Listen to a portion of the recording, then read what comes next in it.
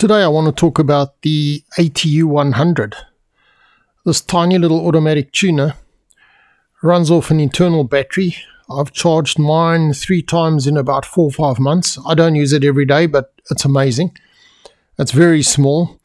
It tunes from 1.8, so 160 meters all the way to 6 meters. I've used it on a variety of frequencies and it's very, very quick. You've got to have your radio set to under 30 watts, so mine's set to 20, and that's just for tuning. Once you've tuned, you can go back to 100 watts, no problem. But if you tune consistently at 100, 150 watts, you're going to burn it, and obviously then the guarantee is void.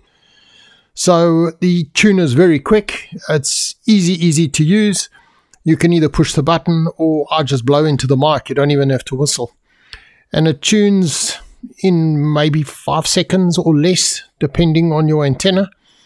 The antenna I'm using in this case is a wideband military antenna. It does from 2.5 to about 70 megs.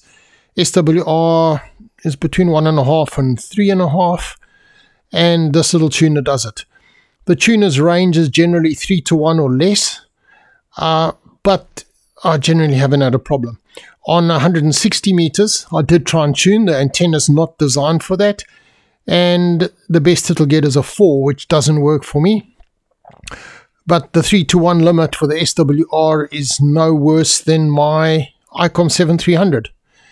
And this tends to actually tune more than the Icom 7300. The Icom 7300, when you press tune, it often just cuts out.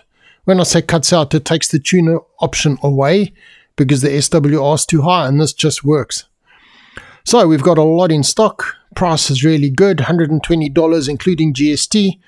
So go and have a look at the Ham Shack or give us a call, and you can have one within a day or two. As I say, we've got a lot of stock.